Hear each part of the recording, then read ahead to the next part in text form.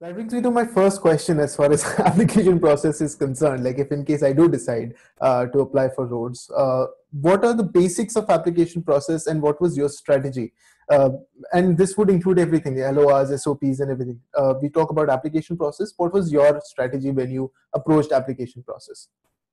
Yeah. So let me preface this by saying that I did the whole process, I think 3 years ago now. So obviously my memory on the details might have faded a bit, but I have given a talk on the Rhodes process in great detail for about 1 hour or something on the NLS channel. So if anyone who's watching this does want those details, I'd recommend they go check that out as well. But in brief, so the process is a three-stage process. You first have a written application, which is your LORs, your CV, your statement of purpose. Then you have your first round of interviews, which is more a technical round, which focuses on your field. So if you're a lawyer, it's a legal round taken by legal panelists. And then you have a final like interview, which is with a panel of 10 to 12 people. And that's more like an HR round where they ask you the more broader Rhodes criteria questions and try to test your general reasoning and intelligence rather than specifically your legal knowledge. Um, my my strategy, I didn't have a strategy, but I think to write a statement of purpose that is effective, you really need to think long and hard and reflect on basically why you're doing the law, why you want to study it further, and what you really want to have in your life. I mean, it's the thing with these exercises is they're always artificial. No one has a life that is a perfectly written story that can be knitted together and make a coherent narrative. That's just not how lives work. But I think if you try and think deeply about all the experiences you've had in law school, or even before law school, what you did in school, you'll find that there often are common threads of things that interest you or subjects or causes for which you care about. And then the whole process of writing an LOR is, SOP, is collecting and collating those experiences, finding the common thread that runs through them, and then trying and writing a compelling and moving narrative in your SOP, that brings together all those experiences and justifies why what you want to do next is the correct next step for you. And if you can do that and you can be honest with yourself and you can be honest in this process, you write a good SOP and the person who's reading it will be impressed and you will get shortlisted for the interview. So I think the first step is just, yes, that's reflection and honesty with yourself. And once you do that, I think you have a good foundation for the subsequent steps. Letters of recommendation aren't really up to you. They're up to the people who are your referees. My only recommendation is that when you're picking referees, don't try and pick people who have established names or who you think will impress your panelists, because that is not their purpose. It doesn't matter if it is the Prime Minister or President of India who has written your LOR if they don't know you.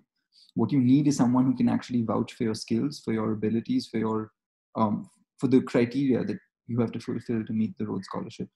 And once you do that, it doesn't matter who they are.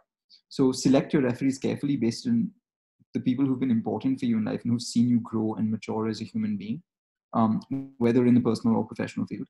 And then, yeah, leave it up to them. Don't try and influence them or control them. Send them the criteria, tell them that this is what you're applying for, explain the process to them.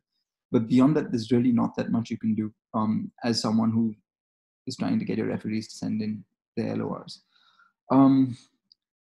That's the first stage. That is the written application stage.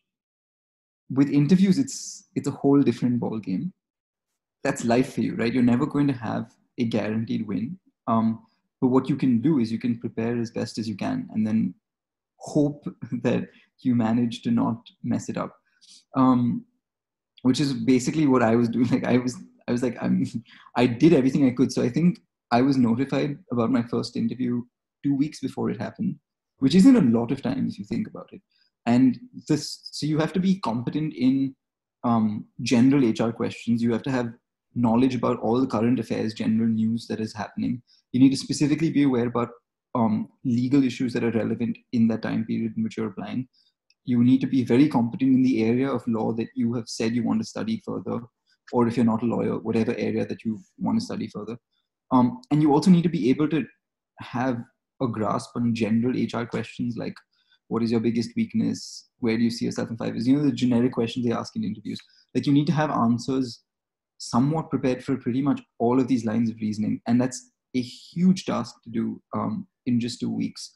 So what I had was, I basically drafted this huge timetable, which literally broke down each hour slot in those 14 days into me working on one of the fields that I just outlined.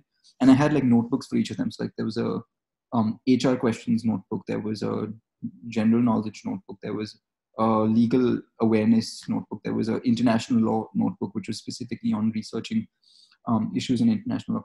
And I would basically like work on each of those things for a certain amount of time each day. The process is never completed. It's never exhaustive. I did as much as I could for each of those things. And then I revised the night before my interview, and that's about it. I think you can do all of this, but it doesn't guarantee you anything. It just guarantees you that you are prepared. But ultimately what matters is how well you use that preparation when you're actually sitting in front of the panelists and trying to answer the questions. And that's really just up to how well you can respond on your feet.